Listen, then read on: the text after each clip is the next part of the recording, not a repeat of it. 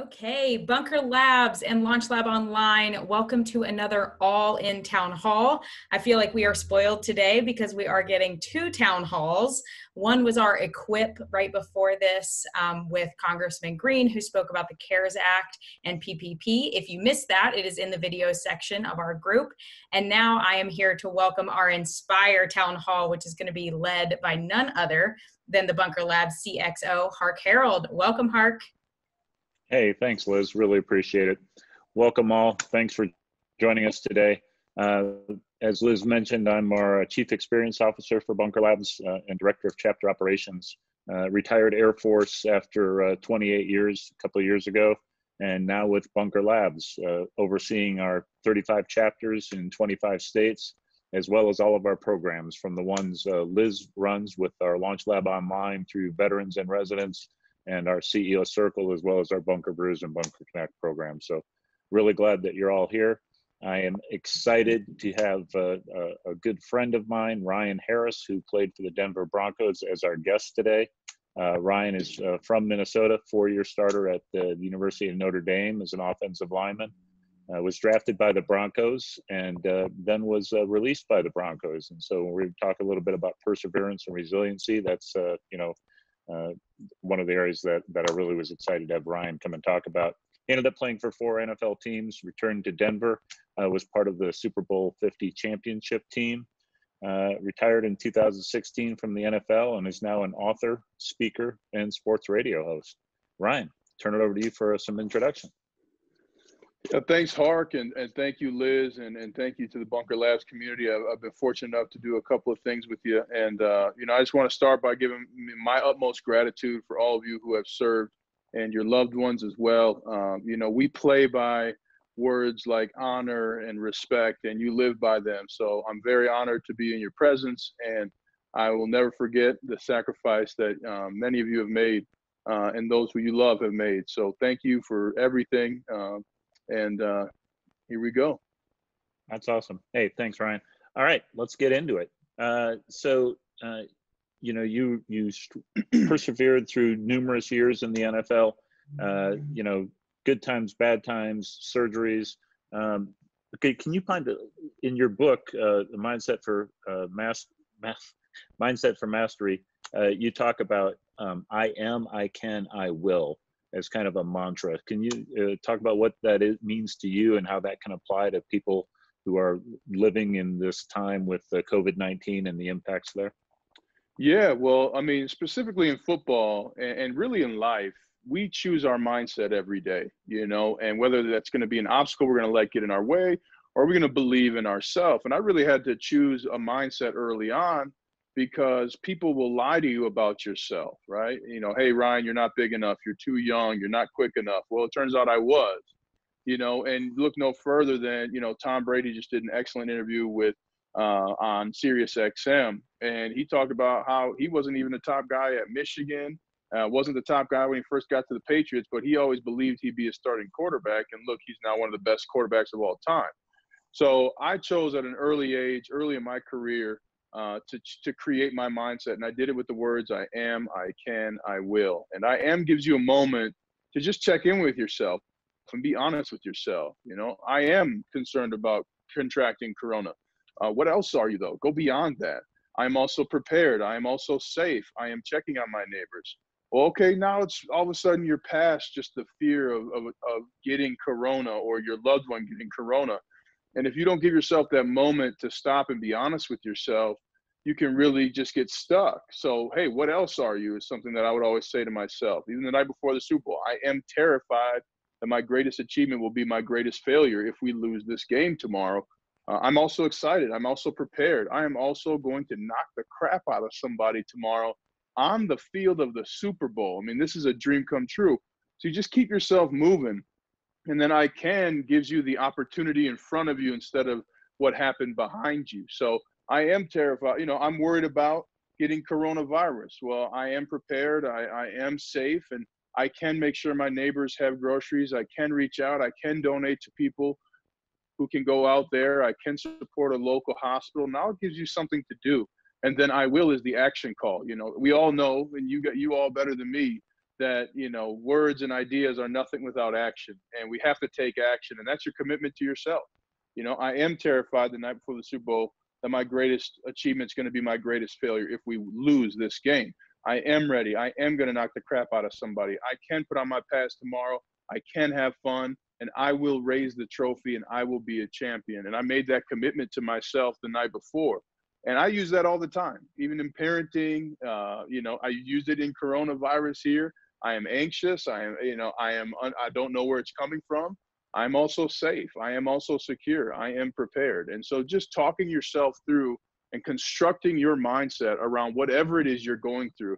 It helped me get through 3 back surgeries. It helped me get through 5 surgeries to save my lower leg below my knee. It helped me get over a total toe replacement. And it helped me the season that I started 15 games for the Kansas City Chiefs. And they said, Ryan, we don't think you have any football left. And I said, I am going to help a team win a championship. I can prepare, and I will be picked up by a team. And surely that's when the Broncos picked me back up, and we went and won a Super Bowl. So your mindset is your choice, and you can create it everywhere you go. That's awesome, Ryan. Thanks. Also in your book, you talk about the daily dig. And when I read that, right, I interpret that as doing the things that aren't exciting, that you may not even want to do, but that contribute to getting to where you want to get to. Can you talk a little bit more about that? Yeah, it's tough to talk about it to people, right, who in basic training got to make their bed every day, right? But one thing they did in the NFL when I was a rookie is I had to make the coffee every day. Now, I hated that for 2 reasons.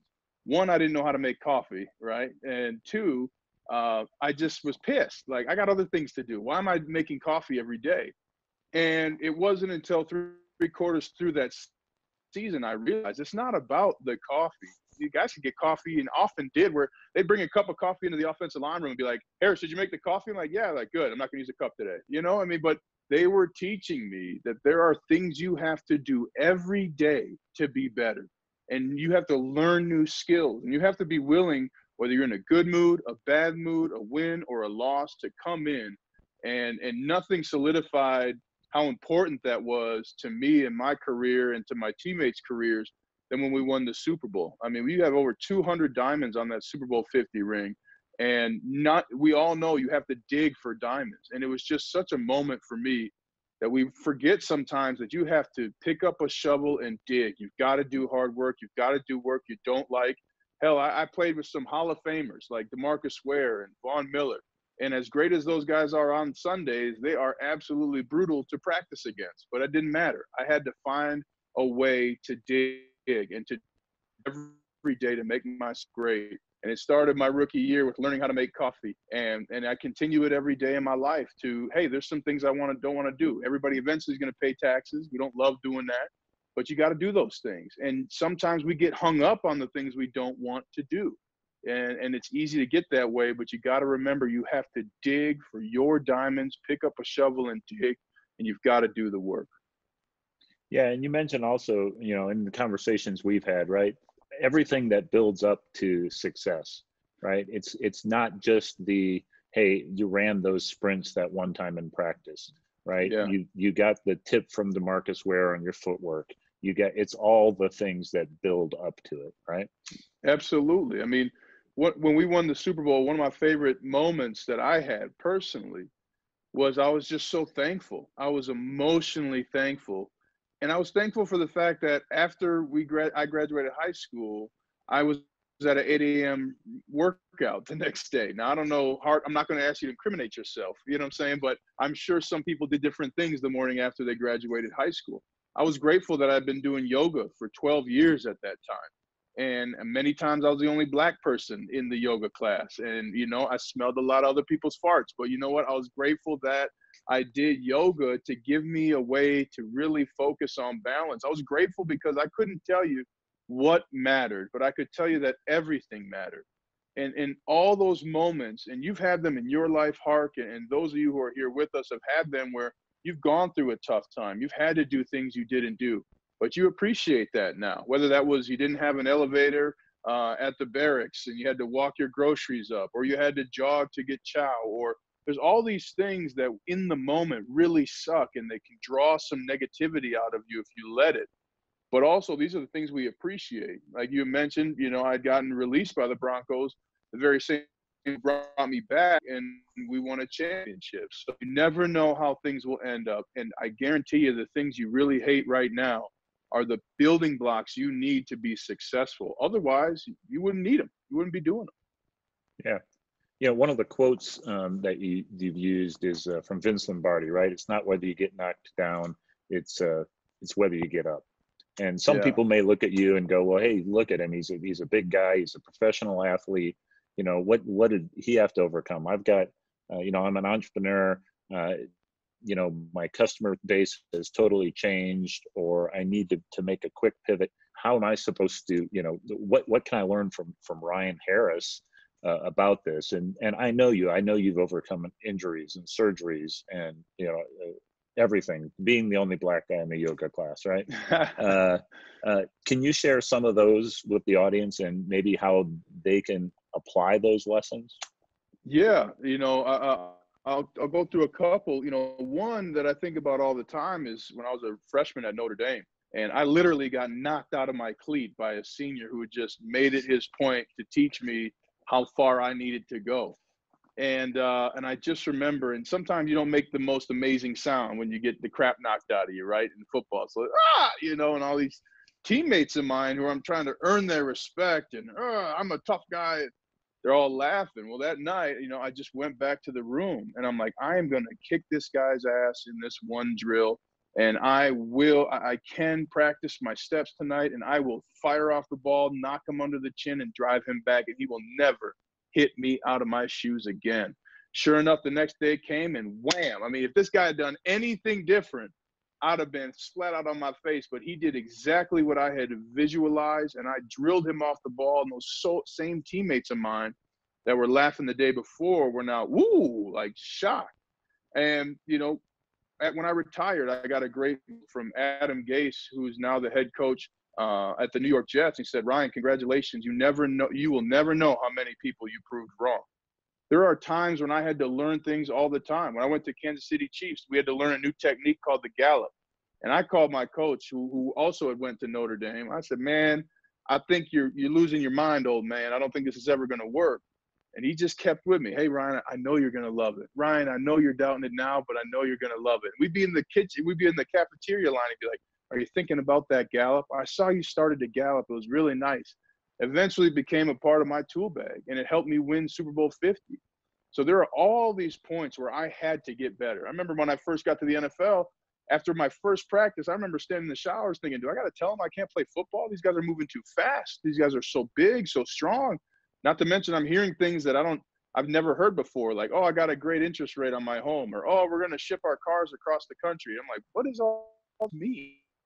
So there are all these moments throughout my career, throughout your life, Hark, and those who are listening, where you're going to have to pivot. And maybe it's not as much a pivot as it is absorb or grow your perspective. And those moments are critical to your success. That also tells you you're in tune. If I got knocked out of my shoes and I just went about my business every other day, I would have never became a great football player. But the fact that you can realize that you need to pivot, the fact that you're understanding and watching change happen before you, lets you know you are in tune and you are where you want to be, in line with your goals. And then you can create what you want beyond this current confusion. What do you want to happen? What do you want your customers to know if you have to pivot? Do you want them to trust and know you? Do you want them to know you have their best interests in mind? Do you want them to know how your product can help them in a time like this? And you can start focusing on that space by choosing your mindset. And like you mentioned in that quote with Mr. Lombardi, I love how it says, it's not whether you get knocked down. You are going to get knocked down. I got knocked down. I got the wind knocked out of me in games. But when you get back up, what are you going to do? And every great football player who's ever played has been knocked down. And what makes you great and what makes everyone great is what happens after. And if you have that knowledge that you will get knocked down, if everything's been peachy until now, but you knew you were going to get knocked down eventually, well, now what was your plan? How much did you plan for that? And you will get knocked down, but what will happen when you get back up? And for me, it was always, I'm going to get back up and learn from my mistake and find a way to win. Yeah, hey, I want to go a little bit deeper on that because you've told me that I think you said, one of the worst feelings you had was laying on your back after being plowed over by a defensive player and watching an all-pro quarterback get sacked because you had, not stopped the defensive player. So what was it like when Yeah. you went back to that huddle? Yeah, I mean, it was, I don't know how many times, people yell, look out, but I think we all know who've been in kind of tight quarters. There's this weird motion where all of a sudden I'm seeing everything upside down. I gotten ran over by a defensive end. And although he was a great player, it didn't matter at the time, and here's my head, I see the tips of my cleats from the bottom of my vision, and I see my quarterback, and I'm like, look out, and wham, he gets hit. I go right over and I picked him up. Hey, man, that's on me. I got you the rest of the game. And you just be in that moment. Okay, I am upside down. All right. I am going to warn my quarterback. I can scream, look out, and I can get my ass up. I can go over there and I can pick up my quarterback. I can tell him it was my fault. I will go over and pick him up, tell him it was me, and I will tell him that it's not going to happen again the rest of the game, which already can see how just choosing your mindset and kind of stringing that together, even in little moments, can really make a big difference. Yeah, that's great. And I think, as military members and military connected entrepreneurs, right, we try to do that too. We try to help each other up. If we get knocked down, you see somebody get knocked down, we just go over. So that's great. Hey, let's talk a little bit about eliminating distractions and using your time as an investment. Right now, a lot of people may be just focused on the news, right? And they kind of get wrapped into that and just not looking at other things. But you have a business, a job, a family, right? What are you doing to balance those and eliminate distractions and invest your time for, what's going to come next? Yeah. The first thing I'm doing is giving myself a lot of grace. I think the best thing we can all do in this time is realize we haven't been through something like this before. Perhaps on a deployment or someone has been in a far serious, more situation of a forward operating base or something like that. But for the mass majority of people, we have been untouched in our life, untouched with disruption, right? And fortunately for me, traveling and being on different teams in the NFL, I've had this disruption. But I think it's a great point you bring up with distractions, because it's not just now, it's also later. But a great way to think about distractions, and I always say who, what, when, where, why. Who's a distraction? What's a distraction? Is your cell phone a distraction at a certain point? When are certain things a distraction? My cell phone's a distraction when I want to spend quality time with my wife and kids. Where are certain distractions? I love Las Vegas. It's got great food. But that's a distraction if I'm thinking about it during the season or during the broadcast season. And why are certain things distractions? Why are your video games distractions? Are you trying not to do something? But one of the things to look at now are, what are some things you're not doing that hasn't affected you as much? And for me, that's been, I was a little too focused on being busy, and I confused that for being productive. And so I would get a 9 a.m. coffee 3 times, maybe 4 times a week before my radio show. And then I would often 2 to 3 times have a meeting afterwards. I wasn't really getting a lot done there. And we can talk about networking, and it's absolutely important to put yourself in new positions. But I wasn't in line with my priorities, which is be a great husband, be a great father, and be a great professional in everything that I do. I was just kind of spending time, and it was affecting, the home. So start looking at some things that you're not doing. I used to get a cigar every week. Now I've had 1 cigar in a month. I'll probably have one today after talking with you, Hart. But do I need to go have a cigar once a week with buddies? Probably not. But what are some other distractions for me? I mean, my wife and I talked about, sometimes my kids are a distraction for my own personal health. My wife and I had a discussion about 2 weeks ago. So, what can we do for each other here? What's not working for each other? This is a new environment. And my wife said, after your radio show, I need you to take some time. I need you to take a nap and not just come back into the kids, because you're not yourself when you do that. You're not yourself for the next 3 hours. So, okay, I had to hear that. My kids are a distraction from me bringing my best self when I want to be with my kids. How confusing is that, right? But it could be a person, it can be a family member. And already in this corona, I've told 3 different pieces of work that I was a part of, a couple of boards and another initiative somebody wanted to start. And I just said, honestly, this isn't what I want to do with my time moving forward. I'm happy to support you. I'm happy to be a resource, but this isn't something that I want to do. And in that way, I'm telling them it's a distraction for me. You're not helping me be a better husband. You're not helping me be a better father. You're not helping me be a pro in broadcasting, speaking, and real estate. And if you can create those buckets, whatever your priorities are, see how something bounces in those buckets, right? Does coming today to this webinar, does that bounce into your buckets of priorities? Does it bounce to another one and another one? Okay, well, great, you should probably do it. But if that ball gets stuck in any one of those, right? Does a 9 a.m. meeting help me be a better husband? Probably not. Okay, well, can it go into any of the other boxes and bins? Well, it doesn't help me be a better father, and it doesn't help me be a professional in these areas. Okay, this ball doesn't bounce this way. And just giving yourself a mechanism to say, I like this, but I'm not going to spend my time with this. And I mean, and to give you a quick example of how it works in the NFL, I mean, when I was training after the Kansas City Chiefs in my 8th season told me I had no football left, I had 2 trainers, Lauren Landau, 3 really, Lauren Landau, Wade Brinkman, and my longtime trainer, Ted Johnson. Those are the only 3 people that trained with me. When we went to the Super Bowl, I had over 200 ticket requests. How many of those same people were with me in literally the dark gyms of doubt and despair? Those are distractions. I had somebody who I hadn't talked to for 3 years tell me, Ryan, I want you to come to my kindergartners class and read them a book and get them excited about the Super Bowl. That's a distraction. That's not my job. My job is to go win a Super Bowl. So I love your kids. I'm happy to go to their kindergarten class after the season, but in the middle of what I'm trying to accomplish, that's a distraction.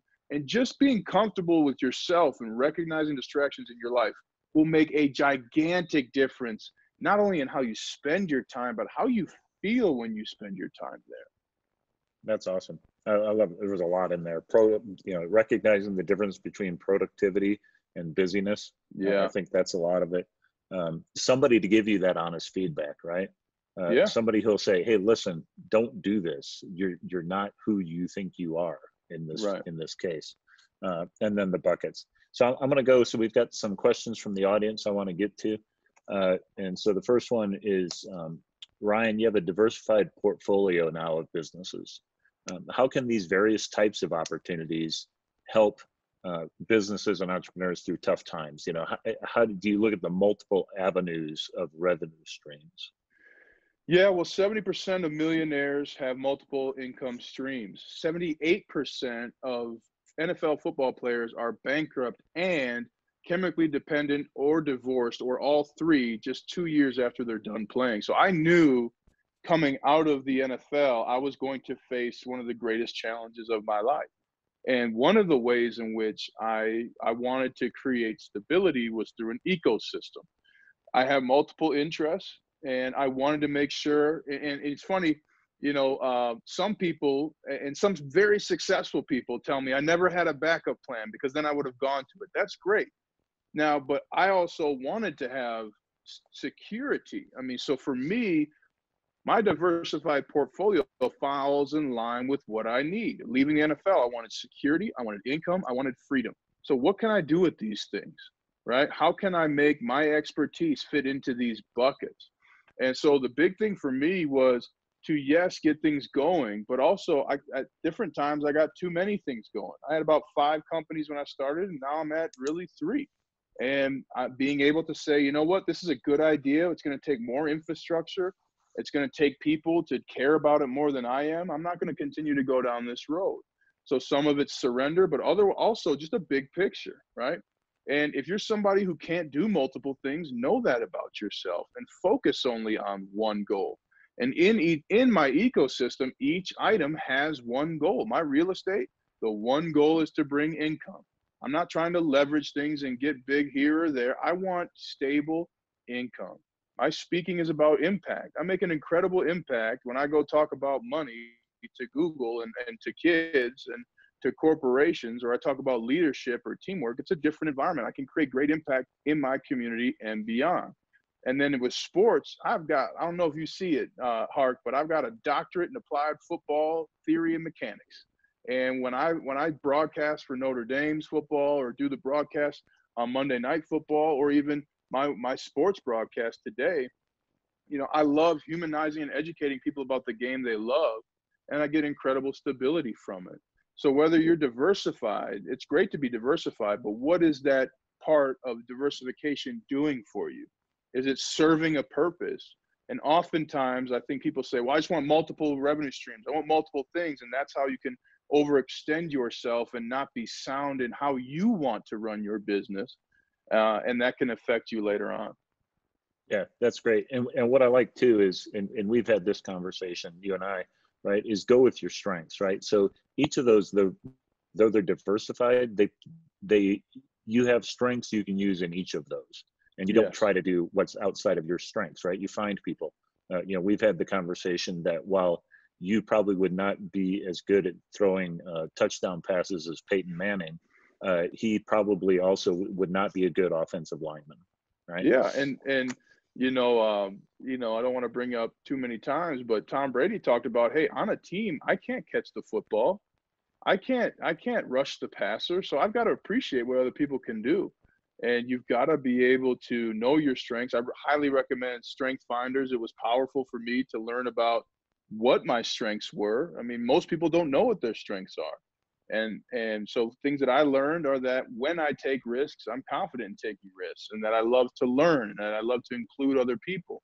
And so really do some personal work. Take this time and take a quiz, read a book. And one of the other things I'm doing is, and have some fun too now. Part of the stream in my ecosystem is fun. I'm learning Chinese just because I know Spanish, I know some Arabic, but ni hao, wo xiao, Ryan Harris, zhangzhuan, szechuan. You know what I'm saying? Ni yao, chao fan. Would you like some fried rice? I'm Ryan Harris. I'm a Chinese student. Like, let's expand. Let's do something different. Read a new book. Take a webinar. Try to get certified in something. What knowledge never goes wasted. What fun can you have right now? What can you do with fun in your life and your ecosystem? And that to me is a better way to look at diversification versus, well, I can do this and that and this and that. You can do a million things. What do you want to do? What's going to bring you joy? And what is the one goal in each of those things? Yeah, I love that. And one of the reasons I love talking with you, Ryan, is every time I get to be amazed by something different that you're doing. And that's great. Hey, so another question from the audience was, in the military, it's all about teams. You're so motivated to get back up when you fall. How do you motivate others to do the same? Do you have any techniques for helping others to be motivated and getting them to do that? To get back up? To get back up, yeah. Yeah, I mean, one, what's the alternative? I mean, I could go in third. If I'm going against Von Miller on 3rd and 11, or if I'm going against, your favorite quarterback and I'm a defensive back on 3rd and 12, and I'm thinking, oh God, they're going to get me, or what, the play runs, what's my chance of success versus, man, I got you locked up, Hart. He can throw the ball. I don't care where Peyton throws that ball, Hart. You are locked down, homie. Let's go. You're going to need another down. It's a totally different mindset. What's the alternative here? That's one thing to think about. And I've even said that to myself. Every training camp in the NFL, I wanted to quit football. That's how I knew I was going to have a great season. I want to quit this shit, man. And I don't want to go to another practice. I don't want to go to another meeting.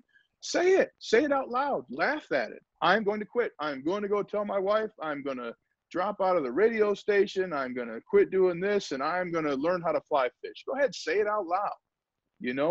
I too often I think we try and hold those things in when really fear is universal. Fear is absolutely going to be present in every success you have. And whether it's getting back up, well, what are you getting back up for? Were you maybe errant to begin with in what you wanted to do? Was I trying to be a quarterback, instead of just being happy to play offensive tackle? So that's one thing. Think about the alternative and give yourself the opportunity to be honest. I am pissed off I'm knocked down. I also do want to bring in the fact that not everybody wants to win. And let me explain something in a different term. There are over 1,600 NFL players every year in the NFL. Only 53 become champions. How does that happen? Less than 1% is willing to do what it takes to win. I had teammates who, as soon as they got free sweatpants and a t-shirt and a couple of free meals, were happy to go home. They didn't want to work. And I really feel, and especially I can only imagine being in the military, if you're not working hard, you're not there. It's dangerous, right? Same kind of, to a far lesser extent in the NFL, it's dangerous if you're going to be around somebody who's not going to work hard. But in the real world, there are cavities of places who don't want people, where people who don't want to work hard can hide out and can even somehow ascend the power structure. And you're looking at it going, what the hell is happening? Know that you're going to be in a different environment. Know that the people and teammates around you might not all want to win. I mean, on the 4 teams and 10 seasons I had, I can only think of 4 seasons in those 10 where I had teammates who wanted to win. 60% of my NFL career was spent on teams that didn't care about winning. They cared about winning a few games and then partying or winning a few games, getting a new contract, and they're good. So that's also a piece that takes some of that pressure off yourself, because not everybody wants to succeed and not everybody is worth your time. Yeah, that's great. So going back to the topic we talked about earlier, another question that came in was, how do you keep the mentality going of, how do you get over that last pass? So what do you do when the last one didn't work?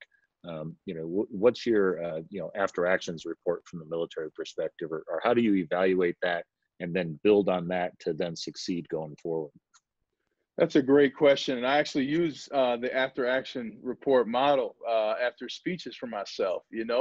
I want to answer it by telling you this. You've got to celebrate the wins you did have. The year we won the Super Bowl, we went out to Indianapolis and we lost at the end of the game. And when we got back on the bus, I was on bus 3, which is a whole different story. There's only one rule: no rookies. Okay. And even though we lost a big game, there was singing and dancing and laughter, because you know what? You were there to do it. At the Pittsburgh Steelers, the first thing that Mike Tomlin goes over every single morning, first rule in getting better, is showing up. Did you show up? Did you show up for that after action report? Yes. Okay, good. So no matter what, you already got better, right? So that's something that every day at the Pittsburgh Steelers for the last 11 years, they've talked about. First rule in getting better, showing up. Well, what win did you have when that pass didn't work? And also think about, when did you see an incompletion or an interception and the quarterback just left the field? We just saw Patrick Mahomes this last Super Bowl throw 2 interceptions. And one of them he threw with 7.5 minutes left to go in the game. Well, thank God he didn't just throw up the towel and be like, you know what, we lost, we'll try and come back next year. No, he did an immediate after action report. He celebrated what was happening, and then he went to his teammates who he would need, specifically Tyreek Hill, and said, I need you. I need you to do this. So when that pass doesn't work, what can you do? What did you do well? What can you tell somebody they did well? Hey, Hark, man, this was our first internet connection, and although the president of the United States and all the legislative branch didn't join us, you did a hell of a job getting us connected, my friend, and way to connect me and others to a new experience and something to do different with their time. I mean, now, what does that failure look like after you celebrate the success of showing up, of trying, of being there? And I know, Hark, you and I both love that Teddy Roosevelt quote about the man in the arena, but my favorite part, where he says, those cold and timid souls that shall know neither victory nor defeat. If you are in that ring and you get knocked down, good. That was supposed to happen because you were stretching yourself, trying to grow. So start by celebrating wins, and then look at what you can do, not what happened. Well, okay, this happened, and what can we do about that next time? And we would do that in the huddles of plays sometimes in a game. Hey, or we'll go to the sidelines. Hey, they're going to bring that blitz. Here's what we're going to do next time. We're going to stop everything. You're going to hear me pause as a quarterback. I'm going to say, wide 80, wide 80. When you hear me stop, you need to know that we're going to change the play because they're going to bring that blitz again. And when they do, we are going to gash them for a touchdown. All right? You guys ready to go? Great. Now, what does that failure, that last series, look like? Does it matter? No. So just continue to move. Start by celebrating your win. Look at what you can do and communicate that to yourself those who you're working with, and even those around you so that they know what you're doing. You know, if Hark and I are building a new computer program and we need to go till midnight because we realize we're deficient in an area, well, hey, we got this program right where we want it. We got to tinker with it with a little bit. We can work all night if we need to do it. Hey, sweetheart, I'm going to be working with Hark all night to make sure we get this product done. Please don't ask me to be in bed or tuck the kids in because I've got to do this. How much happened now from that last failure? We started with a critical failure to our product. We celebrated that we have one. We said what we're going to do, and we communicated it. And that's a fantastic way to continue to win, not just in the NFL, but in life as well. Yeah, no, that's great. And I like that, especially, you know, you gotta do more than think about showing up. You gotta actually do something. Pick up Don't that just shovel think and about dig. what you might do. Think what could be. You got to actually go out there and try something. Go do it. Absolutely. So I think we have time for a couple more questions. One, and I kind of wanted to. This builds on your celebration, right? So I really appreciate in your book again. You talk about celebrating small wins, right? Every day, right? Did I wake up today? Win. Win. Did I have a hot water running in my shower? That's a win. Win. Right. Know? So how did you, I mean, what shaped you to develop that kind of mindset? And again, especially in the times we're in now, right? There's a lot of ways to look at it and go, hey, things are horrible. Things aren't working. Things aren't, you know, why did you develop that mindset, and how can it be applied today? Yeah, I mean, a couple of points that happened. One, after my third back surgery, I was out of the NFL for 4 months. And so I took the LSAT. I was looking at life without football for the first time in my life since I was 14 years old. And when I came back, I was so thankful. But even then, when I got released that next year, I was upset. I was angry. I was embarrassed. But then I was like, you know what? This is what I need for my career. I need to do something different. I need to be somewhere different. Sure enough, I went to Houston. And there in Houston, we played in a game and we were getting our tails kicked in. And it's very tough to believe you're going to win. Only champions believe they're going to win no matter what. And so I'm sitting there in this fourth quarter. I've got this great opportunity to play in the NFL, play on the field in a game, make a difference. And I kind of didn't give great effort. And my coach, Gary Kubiak, at the time, we were going through the whole film in front of everybody. And he pauses the film and he goes, well, this is just about effort, isn't it, Ryan? Dog. Yes, sir. Hey, that's never going to happen again. And through my surgeries and through those two experiences, I was like, you know what? Every time I enter the code to the open gate and it opens, man, I'm going to celebrate that. One of the things that's so cool in the NFL, when you're going to start in an NFL game, they tape your jersey on for you. My first start, I came in, I was like, where are my pads? They're like, they're above your locker with the jersey already on. Like, you guys put my jersey on for me? They're like, yeah. And you just kind of get used to these things. So every single time I saw my locker, even in practice, I was thankful, man. Hey, man, I got a job. I got a job. There'd be days where I didn't want to practice, you know, where I was tired physically, emotionally, but I chose some words that would help me celebrate. You know, I always go, woo, rock and roll, man. You know, and Hark, if you and I are doing something, you're like, gosh, Ryan, you know, like, the hell, man, we're doing this for a fifth time. Woo, rock and roll, man. Do you know that I don't want to do it? Do you know that it's pissing me off? Hell no. It's just like, all right, we're out of it. You know, so it's just things like that that can really pull you out just by celebrating every win. What did you do to get on this internet today, right now? What did you do to get that computer? What did you have to do to just be here at this webinar? Did you have to take a risk? Did you have to create time? Those are wins. If you've got Wi-Fi, you are winning, man. It's Corona 19. You know, you are winning if you got Wi-Fi. So just celebrate those wins so that you don't bog yourself down. And the other thing when you celebrate wins is that you get to realize how many times you've been there before. Yeah, like it's celebrating a win. You know, Hark, you've done 2 now webinars today. That's a huge accomplishment, man. You've never done that before, am I right? Correct. Yeah. So the next time you're like, hey, I've never done this before, you've got a great win to look back at. Like, I remember that time I did 2 webinars in a day and I'd never done that before, but turns out it was good. So now are you less worried about doing something new for the first time? So in your wins are resilience and reminders about the success you've already had to this point. And a lot of times, especially high functioning, high achieving people, we forget those things because there's always a next goal. Hey man, make that space wide. You know, a dinosaur's footprint ain't little. It presses in that ground and creates mud, and you got to do that in your life too. That's awesome. Hey, so Ryan, so we have time, I think, for one more question that was brought up by an audience member, and then I'm going to let you have some closing remarks. And the question is, what advice can you give when someone keeps digging and they're just not seeing fruit from their labor? When should we know it's time to change strategy or just keep digging? Yeah, it's a great question. And I'll tell you, even if you change strategy, you're going to have to dig, you know. My father-in-law is a geologist, and I asked him one time, because I'm a curious person and I always look for parallels. I said, you know what? He used to mine in the mountains of New Mexico.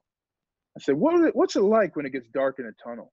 And he said, you know, they give us these headlamps, and there would be points in the tunnel with even the headlamp on, I couldn't see in front of me. Well, what'd you do? Did you quit your job? Did you not find your way back out? And he just said, no, you keep hitting that hammer in front of you, and eventually something will poke out on the other side. Even if you're digging and you aren't seeing results, like I did for 8 years in the NFL before my 9th season, winning a championship. Like there will be another side. And if you've got to pivot, okay, great. Now, does that pivot mean you're doing the wrong thing? One pivot I had to do in my 9th year, I had to relearn how to breathe because Peyton Manning's running all these plays. You don't want to be 315 pounds breathing heavy on Peyton Manning. You can say that right now, right? So I went to an MMA coach, and I'm like, coach, I know. I'm like, hey man, I got to learn how to breathe. I got to stop spitting on Peyton when he's talking. What do I do? So he taught me, hey, breathe in for 5, hold it for 3, swallow the breath, breathe out for 8, and boom. Okay, now I learned something.